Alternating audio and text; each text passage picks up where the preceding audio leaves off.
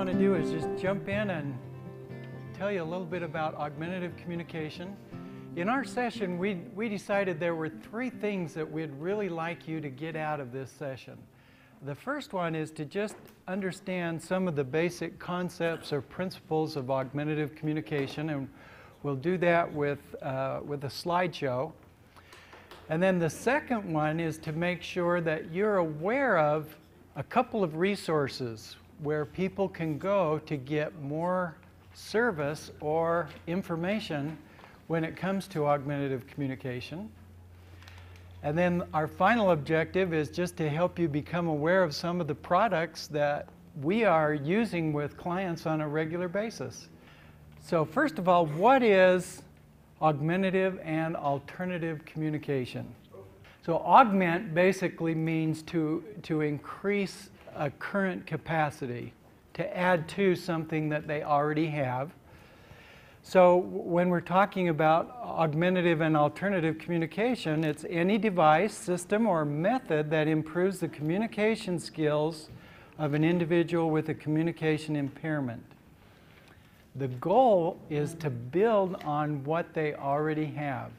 And almost everyone, even those clients that we see who are quite severe in their limitations, have at least some communication intent or ability. So these are all of the things that could be considered as part of augmentative and alternative communication. Sign language. It could be a communication book, voice output, communication devices. Pointing or gesturing can help increase communication or indicate an interest or something that you might want. And then things like laughing and crying, they also communicate something. Sometimes that cry might be discomfort, displeasure, or unhappiness. But a smile is pretty universal communication, even if we're in another country. We know that a smile communicates happiness. Writing can be a form of augmentative communication. We see occasionally in an accident situation where somebody has temporarily lost their voice, they might go right to a notepad with paper and pencil, and there they are, augmenting or providing some alternative communication. And years ago, there was a feeling that there were prerequisites for someone who is severely limited in their communication skills, that they had to have an understanding of cause and effect, that they had to recognize that they were actually communicating. But now, experts in the field of augmentative communication say that there are really no prerequisites. That no matter what level an individual is at, if we can give them an individualized, customized approach, that we can help increase their communication in some respect. And who can conduct an augmentative evaluation? Scott and I at UCAD, as we work there, we do what we call an individual consultation, which is a little different from an evaluation. An augmentative communication evaluation should be conducted with the help of a speech-language pathologist. Oftentimes there are other experts, technology specialists, or motor specialists such as an OT or a PT that should also be involved. And the motor specialists are especially important if there are some seating and positioning issues, because we don't want to put the individual in a position where now they can talk, but we're ruining their posture, or we're contributing to scoliosis or some other problem. So we don't want to do anything like that. So we want to make sure that we're enhancing their communication, but we also want to ensure that we're keeping that individual healthy. One of the reasons that the speech pathologist is so critical is because in many funding sources, they require a written recommendation from a speech-language pathologist. And that's part of the importance. If the funding is going to be provided through independent living or vocational rehabilitation, they're not always quite as necessary as far as the speech path report. One of the concerns that we occasionally get from parents, especially if they have children who they are hopeful that they'll continue to develop some oral language skills, is they say, well, we don't want to give them a crutch and have them use a communication board because that will reduce their need to develop oral language. But all of the research now indicates that augmentative communication devices actually help promote oral language development. So that has become kind of an invalid concern, and we try to share the research and information with the families. And so at the same time that we're looking at augmentative communication, we also want to continue to develop verbal skills and literacy skills. That's why a lot of times on our communication devices, even though they need the picture or the symbol to select a message, we'll still put the word or phrase to accompany that and continue to develop those academic literacy skills as they go along. 2 places where you can learn about or get additional services in the area of augmentative communication. The UAC teams. Through the State Office of Education, every school district, including charter schools, now have access to augmentative communication services. One of the benefits to this service is that the evaluation can actually take place in the student's school. So it's in an environment that they're familiar with and comfortable with. So if you have any school-age clients, all of them would be eligible for an evaluation by the UAC teams in the schools. The second source, UCAT, Scott and I, we will work with any age and anyone within the state of Utah. So there's no requirement other than the fact that they have a disability. Then they can be referred to us, and we are happy to do, as I said, those cost-free consultation sessions where we let people try things out for an hour or 2 hours, whatever it takes during their visit to UCAT, and then we try to send them away for a 1-month time period with the device that looks the most promising from our experience during the consultation session. So they really get some hands-on experience at UCAT, as well as hopefully some trial experience in their home environment, in their own school, or out in the community. And that is one of the things that we feel is a strength to both of these programs, is that in both cases, the UAC teams and the visitors to UCAT have access to equipment through 30-day lending libraries. And that is one of the critical features to a successful selection of an augmentative communication device, is that they have some time to use it. And we try, when we do our consultations, Scott and I try to not be prescriptive. What I mean by that is we want to be very client-centered. We want them to inform us as to which of those devices that we've tried today, what do you think would be the most helpful to you? And in some cases, if they're very young, then we're going to use the parents' wisdom and have them kind of make a selection. And a lot of times they'll say, well, what do you think? What do you think we should try? And we'll say, well, this and this maybe looked good, but maybe what you ought to do is try this one for a month, bring that back, and then try the other one for a month after that. So there's no limit. We had one gentleman with ALS, was newly diagnosed with ALS. I think he came in 4 months in a row and tried different things. And he really had a good feel for what was going to help him, because he was willing to invest the time and the investigation to use those devices. But for the UAC teams, www.uac.org, and we have listed for every school district the team leader at our website, so that a referral can be submitted or a call can be made to the team leader and get them started with that evaluation process. In the UAC equipment, which we have ongoing funding. Every year there has been funds through the State Office of Education to add to that lending library. It is a very up-to-date library with some of the very finest augmentative communication devices. Our UCAT library is not quite as up-to-date. As many of you know, we try to keep it up-to-date, but it's not quite as current as the UACT library.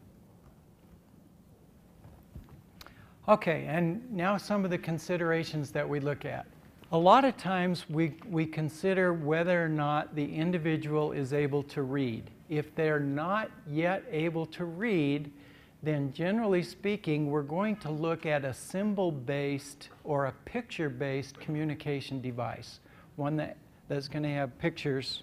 So here are a couple of good examples of symbol-based communication overlays that might be used. Even with those, we do try to put the text or the words with those symbols.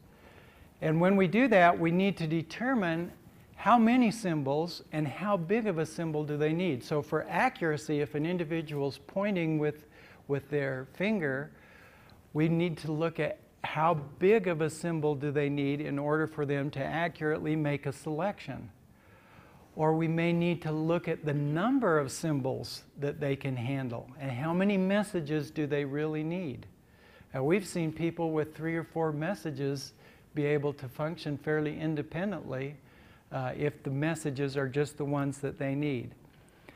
Sometimes we're looking at what can they reach. If they have limited motor skills, what we'll do is we'll put the critical messages in the easiest to reach locations. And then the messages that aren't as important could be out on the peripheral or the sides or corners of that device. As we look at the access method, we might look at the direct selection options, again pointing, but there's a lot of mouse options that can be considered, or head pointers. The head mouse, which has been a great tool for selection in augmentative communication. If the individual can't use the direct selection methods, then we'll try to find some type of a switch that they can bump. Maybe they can press it with their finger, bump it with an elbow, hit it with their cheek.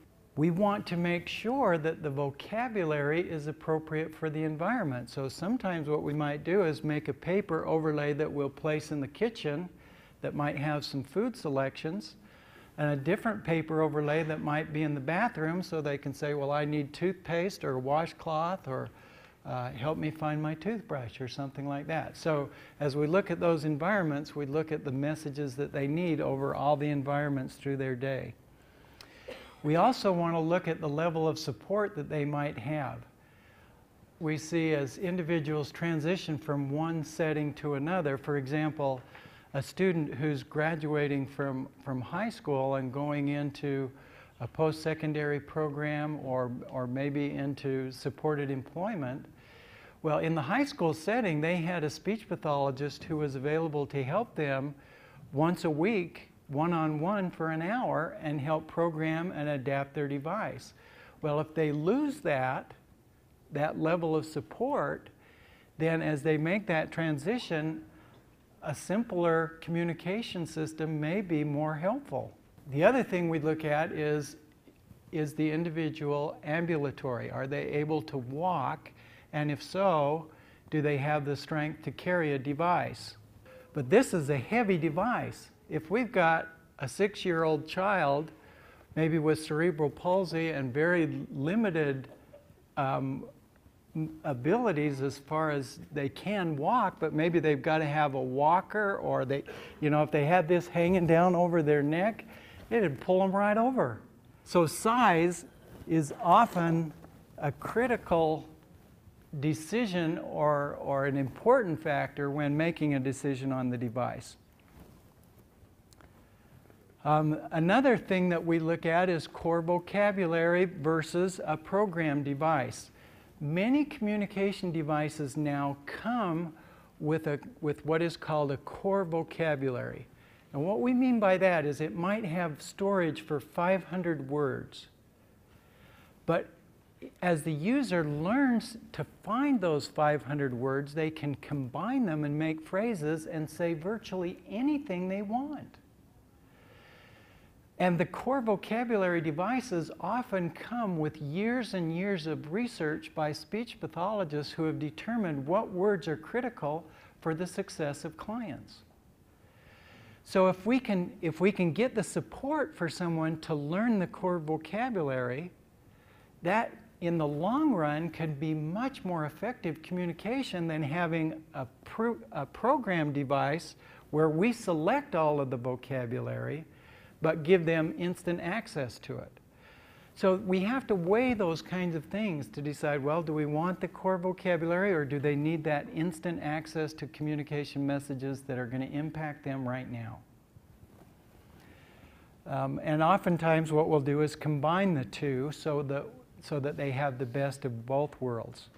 And updates are also a critical issue. Again, as we're working with individuals as they transition, even in their curriculum. Let's say we've got a 6th grade student who maybe in 6th grade they've been in their social studies or health class, they've been learning a specific thing. Let's say they're learning about the ear, studying the ear and a little bit of physiology. Well, if the vocabulary for that lesson isn't in their device, how are they going to communicate to anyone that they understand or they know what's being talked about in the classroom? So it's necessary to update vocabulary on a regular basis. We wanted you to have a couple of very helpful websites that could support you as you might need to do research or look up additional information on augmentative communication. Linda Burkhardt is a national expert in augmentative communication, and she has some very practical, in many cases low cost, no cost ideas to support communication. We've put our UACT website, newsletter, articles are posted. We've got, for example, in recent issues of our newsletter, we've posted the most appropriate apps for augmentative communication, information on other websites and links. And then just a couple of others there that they're really good. The one with pictures can also add some resources. So now we're just going to jump in and show you some of the products that we've brought with us today. I'm going to show you a few of them here real quick, and then Scott's going to jump in and show you some as well. So the system that I've got up there right now is called Speaking Dynamically Pro. It's a software program that would run on virtually any laptop computer, a Mac or a PC. And it's programmed with customized messages. So maybe after you've heard enough of me, you might choose this message. I am totally bored. So as you can see, we can get recorded speech, and that in some cases is very motivating to the user to have a human quality voice that's easy to understand. But we can also use the computer voice.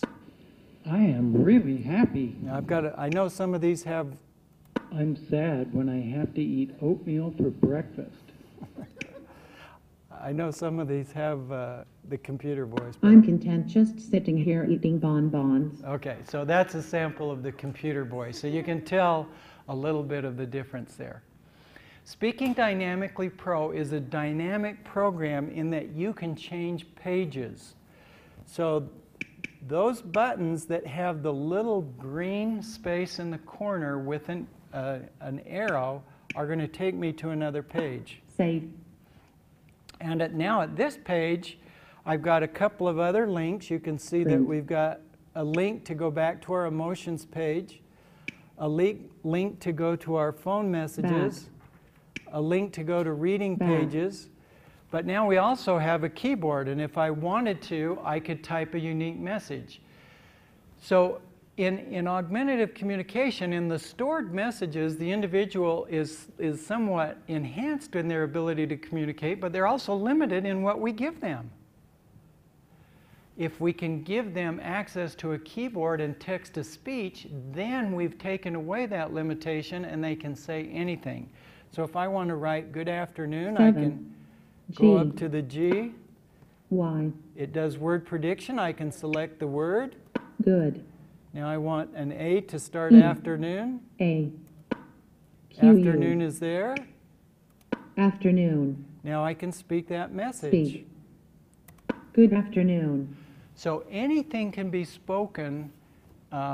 We can give quick access to instant messages that we know they're going to use over and over again, and then they can do the text-to-speech with the on-screen keyboard. Now, again, I mentioned that sometimes we'll have folks who can't physically use direct selection. They can't use a head mouse. They can't use a regular mouse. They can't use a keyboard. We worked with a young lady who had really good control of her tongue, but not very good control of any other body part. Well, we set up this switch, and I'm going to show you exactly how we set this up for this young lady. So, first of all, I've got what's called a spec switch. It's a $42 switch from AbleNet. Has an 1/8" jack. Now, there's no place to plug this in to my computer, so I need a switch-adapted mouse. So I plug the switch into the switch-adapted mouse, and all that's been done is that mouse has had soldered into it a little 1/8" jack from Radio Shack. And so every time I push this button, it's going to act like a left mouse click. So that's what this is doing. So I just plug this into my USB port, and I should be ready to go. And the Speaking Dynamically Pro software has a feature where I can change the access mode. So I just get out of the use mode into my program or setup mode, and I change my access method to auto scan. And I can tell the computer how long I want it to stay on each scan cycle. In this case, 1.5 seconds. And I'll say OK. Now, with the Magic Arm mount, I'm going to put the spec switch right next to my cheek. And then each time I push my tongue against my cheek, it will activate that button. Can you just kind of see what I'm doing here? Okay. So I'm going to go ahead and put it in the use mode now, and I'm going to use my tongue to write that same sentence, good afternoon. So my first switch hit is going to be to select the row with the letter G. And I know it'll scan through 3 times before it stops. A. My second F. switch hit is to select D. the letter that I want. F. G. Now I'm going for good. I'm going to go 2 quick switch hits because good is the first word in that block. Good. Now I want an A. A. Afternoon is there. I missed it the first time. I wasn't quite fast enough, but I know it's going to come back for me. You can adjust the speed, right? We can adjust the speed. So if it's going too fast, Afternoon. now I want to choose the speak button so it'll say the full sentence for me.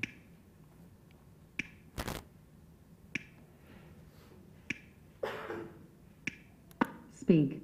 Good afternoon. So it said that message. So even if I can only move one muscle in my body, I'm going to be able to find a way to communicate. Because with Speaking Dynamically Pro and some of these other high-end communication products, those scan modes give us access to the device. Well, what do you notice about that access? So there's one feature that is kind of undesirable. We're waiting. We have to do a lot of waiting. It's slow. So we look at scanning last as far as access modes because there's so much waiting. But if that's the motor control that that individual has, it's still a great way to enhance their communication ability. And even with the one switch, you can see we could pull up a new file, we can save a file, we can print. So just about everything that you might want to do on a computer can be done with a single switch access.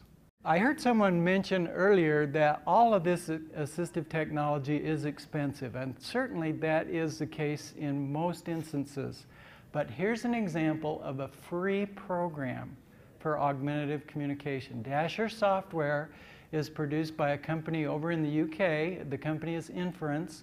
So if anybody wants this free software, you could do a Google search for Dasher software Inference, and you'd be able to find the download, and you could have this software free. So the way this works is we've got all of the letters of the alphabet are kind of along the right side of that yellow section of my screen. The way this works is you drive through the letters with the mouse cursor. And as you do so, it will place the text up in the text box. Some people get a little bit motion sick, feel like they're seasick as they see these letters come flying.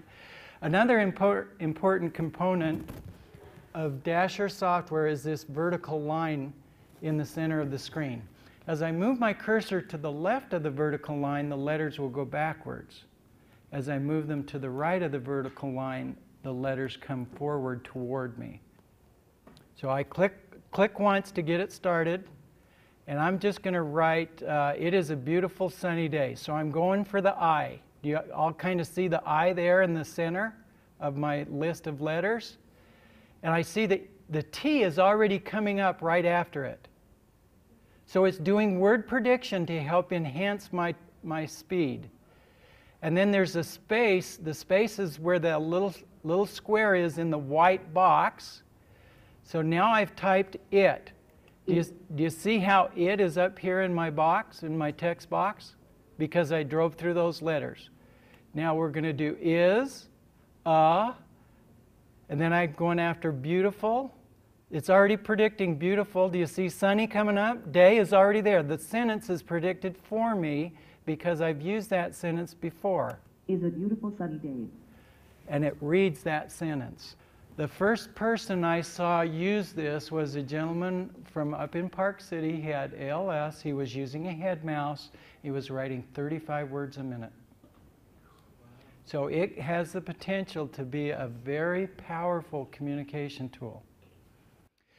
When we look at low-tech devices, one of the reasons we do so is because they're simple. A second reason we do so is because they're cheap. A third reason that we do so is because they're durable. They don't break. Anybody with an electronic device is going to have a day when somebody forgot to charge the device, or where the battery's just totally dead, or maybe they're going to the beach and there's sand and water. And who wants an electronic device in sand and water? So a printed communication page or book is a great idea for everyone, even if they have a very successful electronic device. And one of our services at UCAT is we will let people come and print out pages, and we'll make the color pages and overlays for them if they want. They can even bring a flash drive that has their own digital photographs, and we'll add those to the communication board for them. So anyone can get a free communication book, at least the pages, from UCAT. Also, the BoardMaker software that we use to make this is available in our lending library, so any of you could borrow it for 30 days and help a client make a communication book. So now I'm going to go to the lowest level of an electronic communication device, and that's a single message unit. This one is a Big Mac. It's also made by AbleNet. There are several companies that make similar products. So we encourage people to shop around a little bit. Attainment makes one. I know there's several others that also make single message devices. The Big Mac is about $129. So it's fairly expensive, but the nice thing about it, this one is easy to use and it's really durable. We've been using these for years and years. You can record and put any message that you want on there. So what I've done, I just pre-recorded a message. I am really hungry. I could turn the volume up a little bit. I am really hungry. So, but we could change that. So with just I a am little, really hungry. little piece of Velcro, we could put on a new picture. Maybe we got a picture of a ball. So if I had Velcro on the back of this ball, I could just stick that on there and then on the fly make the change to my message. I want to play with the ball. I want to play with the ball. It's very easy and quick to change those messages so that you can use the same device in a lot of different situations or environments. Then the next one is a very similar device, but this one allows you to record a sequence of messages. And what I've done on this one is just recorded a birthday invitation so that a young man could go over to his neighbor's house and invite his neighbor to his birthday party. So I'll turn this one on. I'm going to have a birthday party. It will be at my house on Saturday at 2 o'clock. We'll play games and eat birthday cake and ice cream.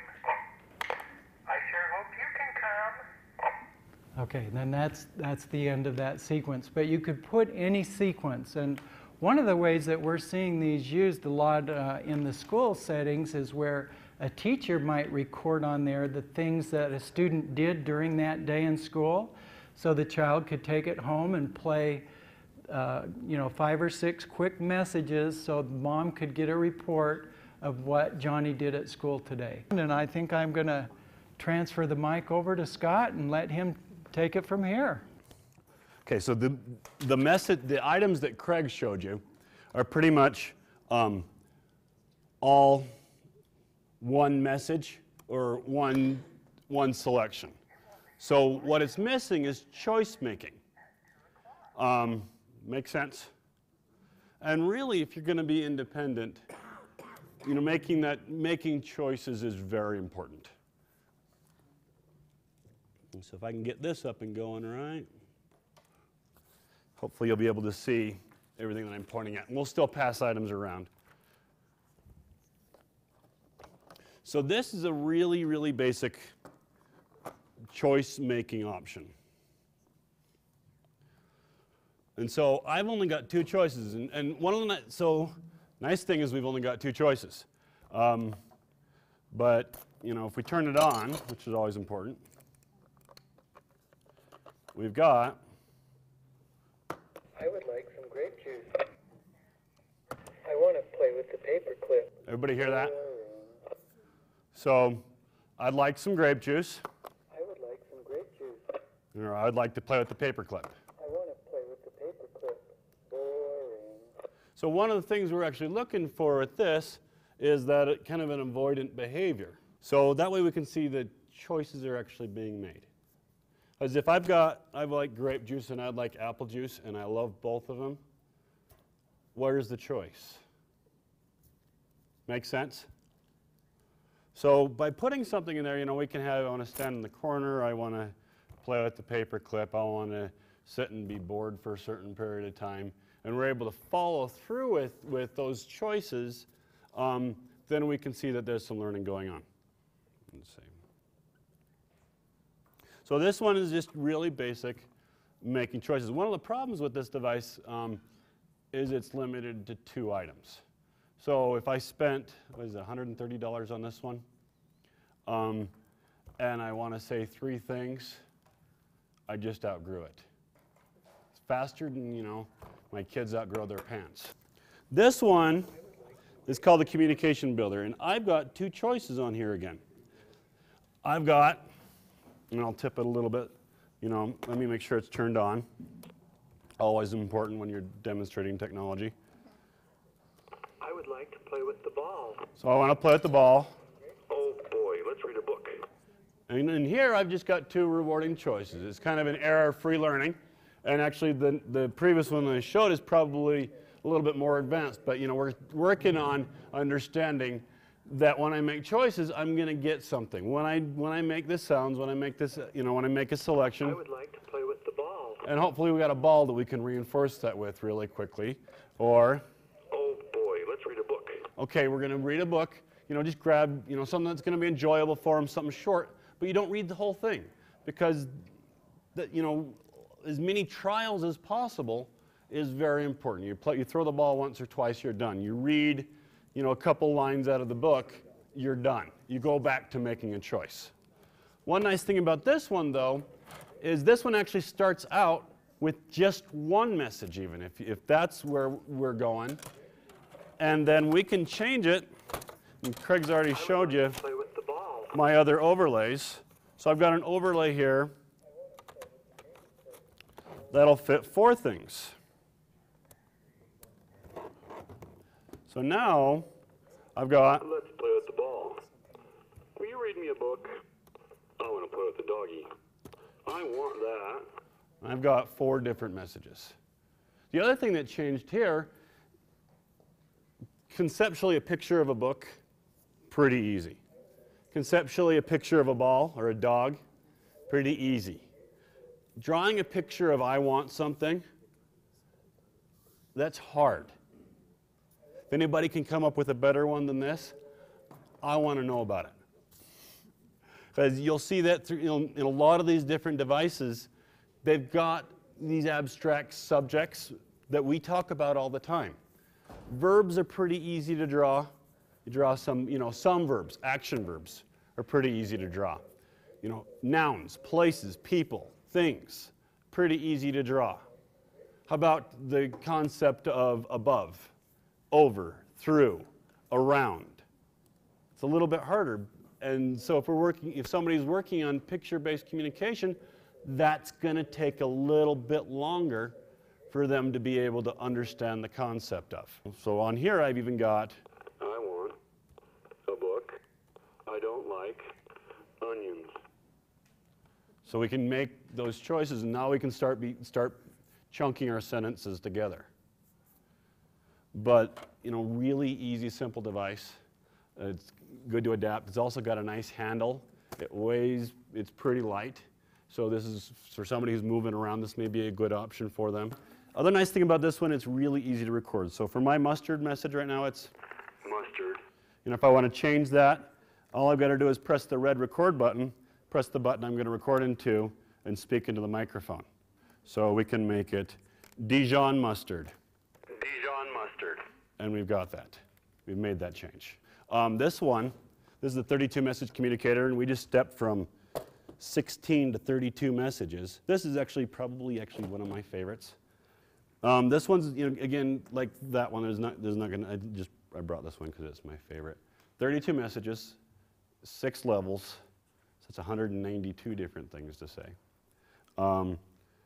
Nice and static.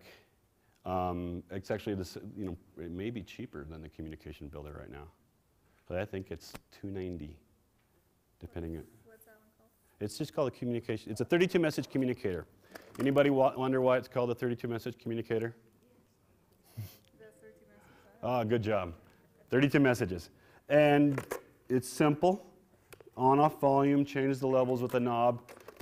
I like this legal-sized file folders, hanging file folders, because they're nice and stiff. It makes it easier to get such a large piece of paper, and my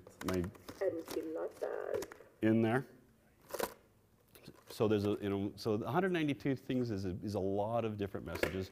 Again, you can start with 2 or 4 and grow with the device. Is that a hanging file?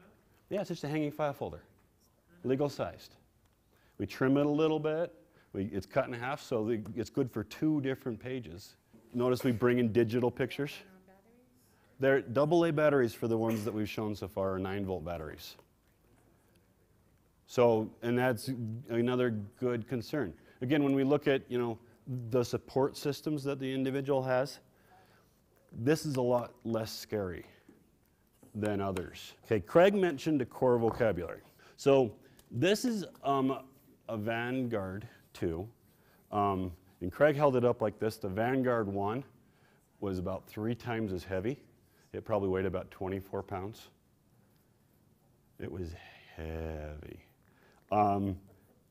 Nobody wanted to carry it. I don't care how big you are. But with this one, we've got a core vocabulary, which means my vocabulary is set up so through whatever button selections I make, I'm going to get my words. So I don't have as many canned phrases. A lot of what I'm going to say comes out of what buttons I select. Another nice thing about this vocabulary is the screen doesn't change as much. Kind of the concept behind, they call it Unity or MinSpeak, the vocabulary system. For instance, if I show you a picture of a cup, what does it mean? It could mean cup. It could also mean drink. It could also mean thirsty. It could also be drinks, as in the different types of drinks, lemonade, pop, water that are available. Also, a nice thing about this one is the screen doesn't change nearly as much. The navigation in something like this is actually easier than in a screen that I've got to know I go here and everything's going to change, and then I go here and everything is going to change, and then I go here and everything is going to change. So the pictures are worth more. For instance, the symbol of the sun right here. It can be associated with good feelings, like I like something. So for instance, I like. I like. But and once I know I like, I also know you like. I like, you like. And he likes. He likes. And we can go from there. I'm just pressing the clear button over, and if I add this not button, which is the kind of the inverse of whatever, for I not like is I don't like. I don't like. So so by learning that vocabulary, there's more time spent maybe learning the vocabulary, but there's less time actually programming it. That doesn't mean all your vocabulary is going to be in here, but a good chunk of it is, and a lot of it makes sense. Interjections, for example, those are the words that pop out. Ha, ha, ha. You know, hello. It's a phrase all on its own. And those live under the fireworks. So if I touch here, I've got different things. So, ouch, you know, the hammer kind of makes sense. There, and there's well. There, touching there, and touching our food, it's yum. Kind of makes sense. Also with our bridge, it's those prepositions, things you can do to a bridge. So the picture links into the words that are associated with it. So the bridge, you know, you drive that nail into the board. So the bridge and the nail is into. Again, we go back to our bridge. And we got without, we got inside, the snail goes inside its shell, the dog brings the food, the paper to somebody. So the pictures are built to help you associate the words that you're looking for. There's not all the vocabulary that we're looking for, though, is in the device. So, but we can add that in. We're never going to find names. So for instance, we touch our action here and our action again, and that's going to be our shoe. Well, let's see, we can associate different actions and different stories with kind of things about people. So I'm going to go in to my icon tutor, and I'm going to type in Kevin. And Kevin is, and if we look, it's you, and then do something, and Kevin fishes. So I go to the fishing symbol. And so if we go you, the shoe, there's Kevin. Also, you know, and I can associate kind of my people with that. Craig, for instance, he hikes.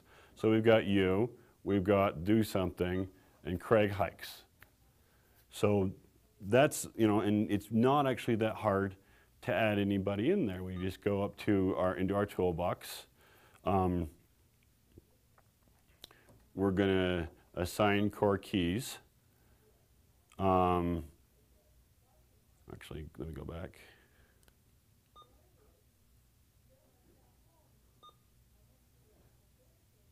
Cancel. So we're going to edit the core and type the icon sequence that I want. So you, and then do something. So there's Craig and Kevin, but these ones that are grayed out may meet up with somebody else. So if I know somebody who drives a truck, and that could be Ken. You know, he's got a nice truck. So I'm going to select those and hit OK, and I've got those, and now I can say, well, what is it going to do? And I can come in, spell my message out, and I want it to be Ken. Shift K-E-N. And OK. Actually, there's one thing I have to put after Ken. You always want to put a space after your message, or it'll run up against the next thing. So OK, and OK. So one last OK. Now I've got you, shoe, and the truck, and I got Ken. So it is really easy, actually, to edit that vocabulary to make it so we can get that vocabulary into the device that needs to be there. For instance, again, names will never be there.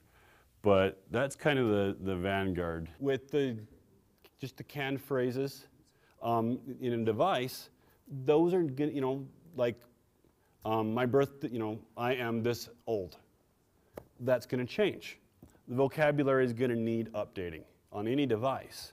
It just has to do with the amount and looking at the support that they're going to have after they get out of that environment. So if they've got that good support to start off with, but we know that, you know, it's not eternal support. Nothing's eternal support. But if we say we can give them this now and this support now, and let him or her be able to use it, when they transition out of that supported environment, they're still going to be able to use that vocabulary. And this is a vocabulary that's going to, it's 20, 30 years old, I'm betting, this vocabulary system. It's got that much of a history behind it. And as they even update devices, what we're noticing is, I mean, that even though they change the devices and the box changes, the vocabulary system isn't changing. So we're getting a lot of devices and a lot of requests for iPads. So we thought a little training on that would be really important. So if you open up your device, and if it comes to this page, a page that looks like this, if you swipe going right to left across it, you're going to end up with something that looks similar to this. And then up in the top in the top left-hand corner, you should have one that says AAC. And that's going to bring you into the augmentative communication options that we've got loaded onto here. And notice there's more than Pro Low Quota Go. And a lot of the times, and that's the most popular one, but that may not be the best choice for an individual. It's Pro Low Quota Go, Tap Speak Sequence, the TS sequence, and Touch Chat HD.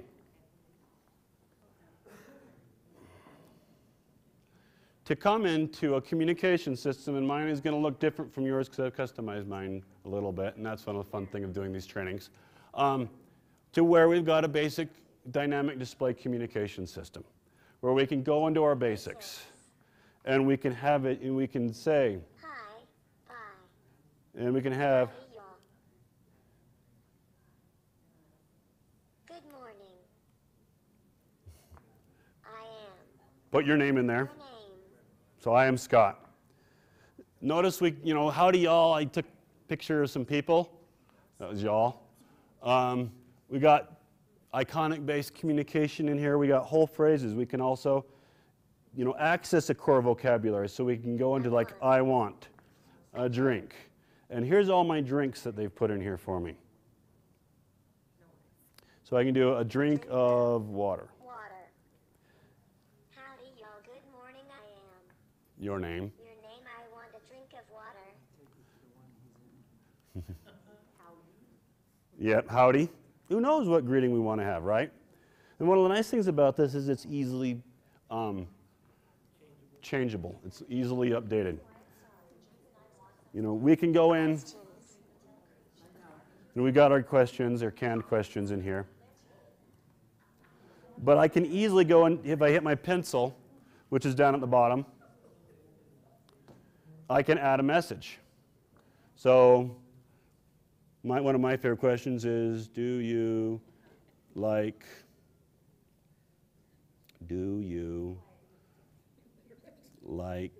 pizza? And I can find a picture or a symbol of pizza.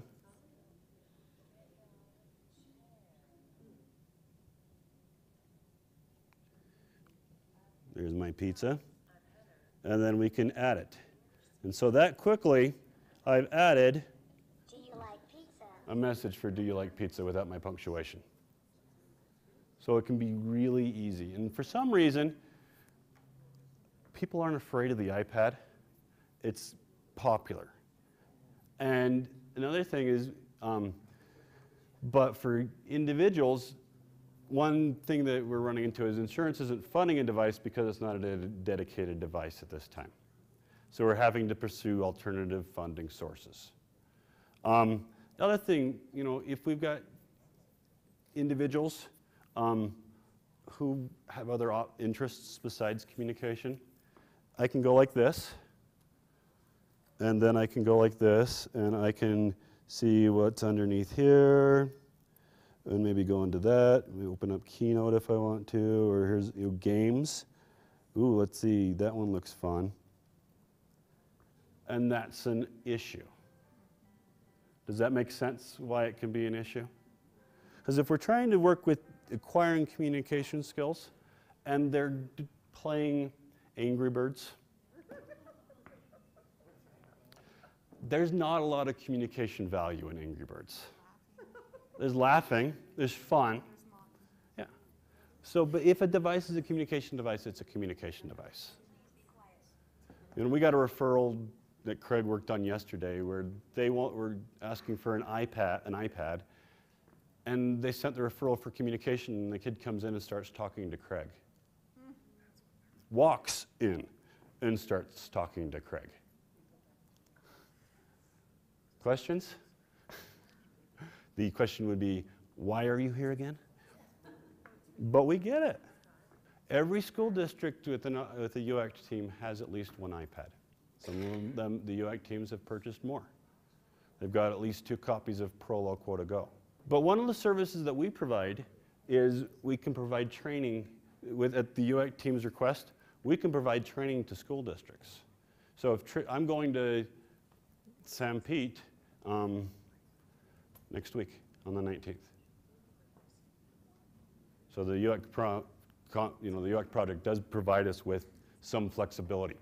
And if you have some issues that need to be addressed, we can try and coordinate those so we can work with you and the school districts while we're on a trip. And that kind of saves the budget a lot.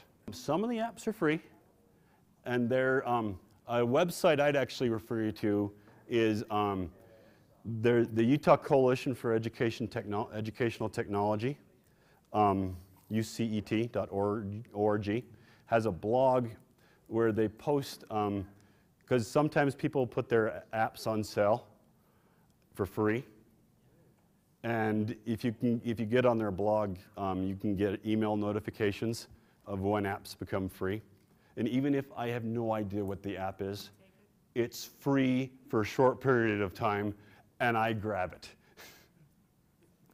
And you just have to live in the state to subscribe to those emails. It's not like he has to do a lot of work. Even if you're not in education, it doesn't matter. He'll put you on the list. Nathan Smith's is a nice guy. So that's a great source for getting free apps. You see the blog, it's actually their blog, it's UCET News, UCET.blogspot.com. And I'm on there like every day, just to make sure I don't miss out on free stuff. And again, I have no idea what half the stuff is, but it's free. And and I work in education, so it's even educationally relevant. And it takes me 5 minutes to get 10 apps. And as long as, and then they go back to being $2, and that's $2 I didn't have to spend. But there are, other websites out there where they do reviews of different applications. There's Moms with Apps. There's Apps for Children with Special Needs, afcsn.org. And then there's Autism Epicenter, which is really good. And they just do reviews and they rank them and things. Any other questions? Great. Thank you for letting me and Craig come. And give us a call if you got any questions.